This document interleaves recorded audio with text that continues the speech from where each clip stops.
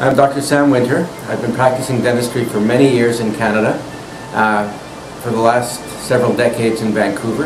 I have my own practice, general practice. We have a hygienist, and I see all kinds of people and do almost all the procedures necessary except for really difficult surgeries. And I don't do braces, and I don't do bad gums.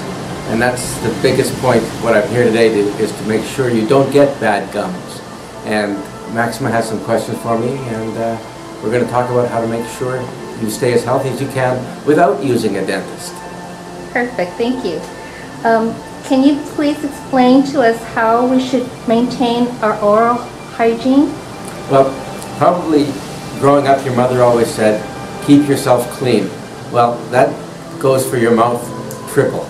And the trick is to brush and floss. Now, how many times a day should you brush? Some people brush after every time they put something in their mouth. That's a little excessive. So the bottom line is you have to brush at least once every 24 hours, and that once should take you about 2 minutes. And most people will say, what? I only brush for 20 seconds. Well, 2 minutes, and that'll maintain your health. And when people look at me and say, what do you mean 2 minutes? Again, I say, I'm not asking you to go to the gym for 2 hours. In the comfort of your own home, doesn't even have to be your bathroom. Just brush your teeth for 2 minutes. Look at a watch, because it seems like forever. There's nothing more boring than brushing your teeth. But brush and floss at least once every 24 hours. And if you're eating something sticky or something with a lot of sugar, if your teeth were clean before you started, if you run your tongue over your teeth, you will feel like this little fuzzy, furry film on your teeth. Whenever you feel that, if you get in the habit of checking, you're going to want to brush your teeth. So brush as often as you'd like. Don't scrub till your gums bleed or till it hurts. Just brush, and brush at the gum line. You've got to get that brush underneath the gums, just a little bit where the teeth grow out of the gums. That's the important part to brush. Not on the top where you chew. That's important too, but that part will clean itself. But right at the gum line where your teeth grow out of the gums, that's got to be brushed, and at least once every 24 hours. And whether you use toothpaste or not, it's better to use toothpaste, but I've run into people that say they can't stand having a mouthful of foam from the toothpaste. Well, there's two things. If you really can't stand toothpaste, don't use toothpaste. The brush does 90% of the work. The toothpaste just adds a little bit of detergent, adds a few other chemicals that help break down tartar or remove stains, but mostly it's the brush. And if you don't like to have foam in your mouth, just smear a little toothpaste on your brush. A smear is all you need. On TV they show you putting a piece on about this big. Well, that's the marketing department that wants you to use lots of toothpaste on your brush so you go out and buy some more. Otherwise your tube will last you all year and they're not going to be able to afford big holidays. Is mouthwash part of the oral hygiene? That's a really tough question, because mouthwash doesn't do much, but it does a little. If you use mouthwash after you brush, some mouthwashes have sort of systems in them, like detergent, which helps to lift particles that are already loose away, and so they come out when you rinse. Some mouthwashes kill bacteria, but this only reduces the number and load of bacteria in your mouth for, if you're lucky, 2 hours. Now there are some that say 12-hour fresh. Well, maybe a little bit, but they're the only ones who are doing the testing, and they claim that, I'm not saying it doesn't, but it's not significant, in my opinion. And, you know. What causes tooth loss?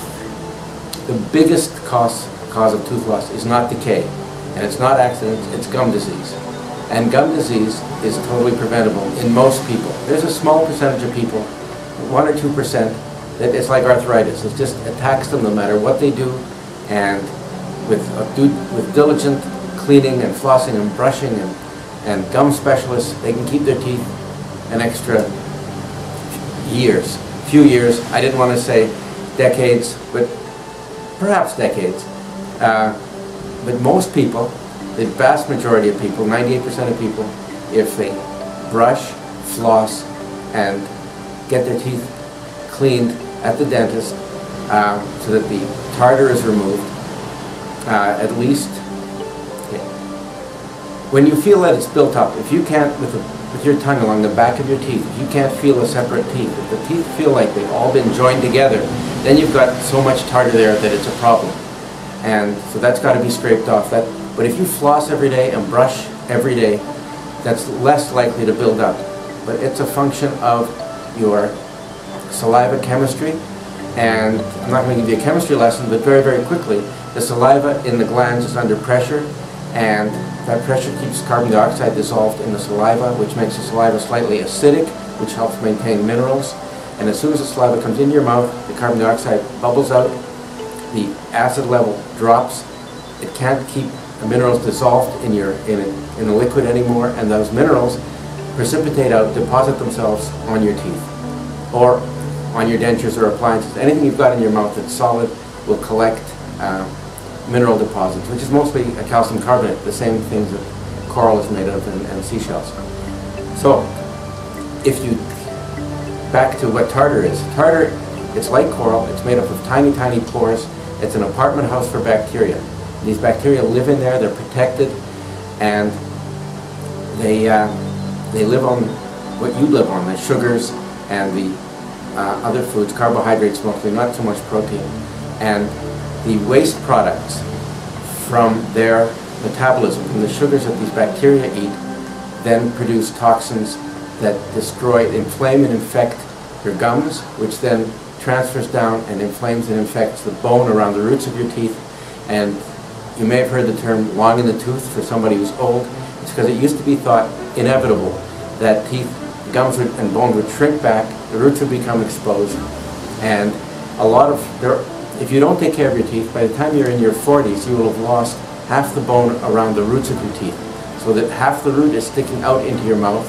If you've got really swollen, bleeding gums, they will be swollen up, you won't even see the fact that there's no bone around the roots. But once they're healthy, all this shrinks down and you can see the long teeth, so with a lot of root exposed. And so the major cause of tooth loss is gum disease, periodontal disease, and in its various forms it affects almost everybody. In its most severe form, it hardly affects more than 2 to 3 or 4% of the population. So you have the full gamut.